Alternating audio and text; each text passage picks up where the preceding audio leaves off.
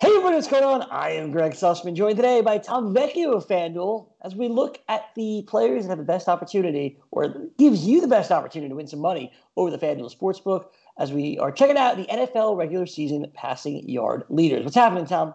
I'm doing good. It's a passing league, as they said, so you might as well put some bets in on the overall season leaders this year. It is most definitely a passing league, and we're going to try to figure out, which of these quarterbacks have the best chance to lead that passing league. Let's begin in Atlanta, where Matt Ryan has the weapons, certainly with Julio Jones and Calvin Ridley and now Todd Gurley. Dirk Cutter loves to throw the football. Well, Matt Ryan in position here in 2020 at plus 800. Seems like a good bet. Yeah, this one shouldn't come as too much of a surprise. Plus 800, the third best odds on the board. And if we look back historically, this is a player who's been near the top or at the top in several of the recent years. He's been over 4,000 yards in each of the last 10 years. He's been over 4,900 yards twice in that time.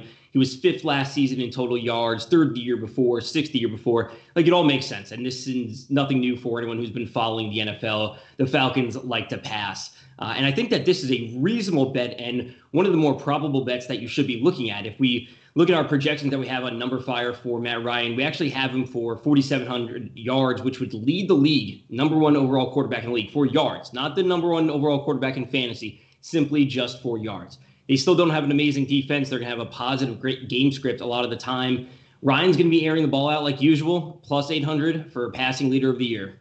I actually just had to look up if Dan Quinn was still the head coach of the Atlanta Falcons, because I have no idea how he still has a job. But it's good for us, because when Dirk Cutter is there and Dan Quinn are there, Matt Ryan and the Falcons have to throw the football because they're always coming from behind anyway. This is a team that loves to throw. We'll see what Todd Gurley could give you this year. I don't know. But passing-wise, we're in a good spot. Matt Ryan at plus 800 is a good number. Let's move on to another Matt and another player that I feel like is super similar to Matt Ryan, and that's Matthew Stafford. I feel like fantasy owners have felt this forever, that you're getting basically the same guy. It's gone Stafford, Ryan, Stafford. You get Matt Stafford at plus 1,200, and before he got hurt last year, he was having the best season of his career. If he picks up right where he left off, throwing a Kenny Galladay, throwing a Marvin Jones, throwing a new toy TJ Hockenson, you're in a really good spot, and plus 1,200 is a really tasty number. Like you said, he was having a great year last season, 2,500 yards through the first 8 games. And if we can extrapolate that over the full 16-game season, he would be at 5,000 yards, which would have him second in the league behind Jameis.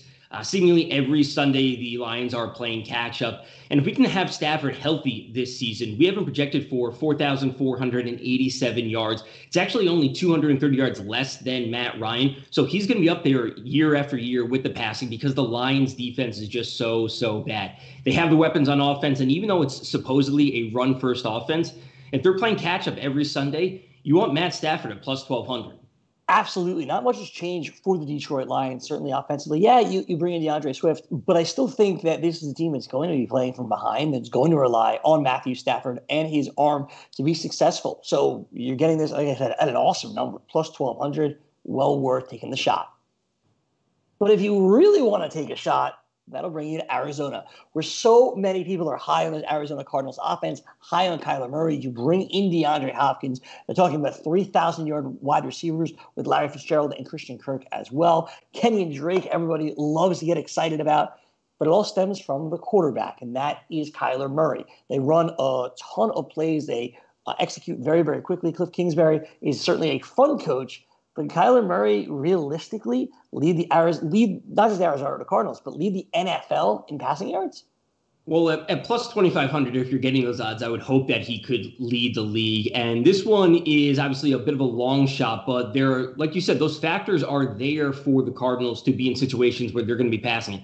Last year, he finished with the 15th most passing yards, which is good for a rookie, coming in with a first-year NFL coach with Cliff Kingsbury.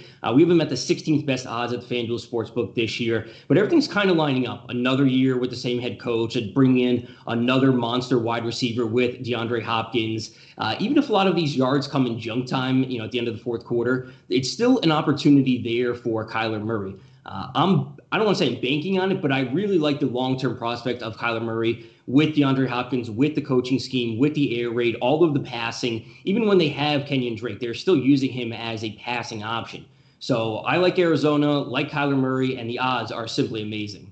Murray's plus 2,500, like you said, unbelievable odds there. And it's an offense you want to get behind. It's one that you are excited about, and it's one that we're hoping is fun to watch on a Red Zone Sunday. We'll certainly be tuned in to the Arizona Cardinals, especially if we bet Kyler Murray at plus 2,500. That's going to do it for us here on the FanDuel Hurry Up. Tom, we appreciate the time. Good luck with these bets. Same to you.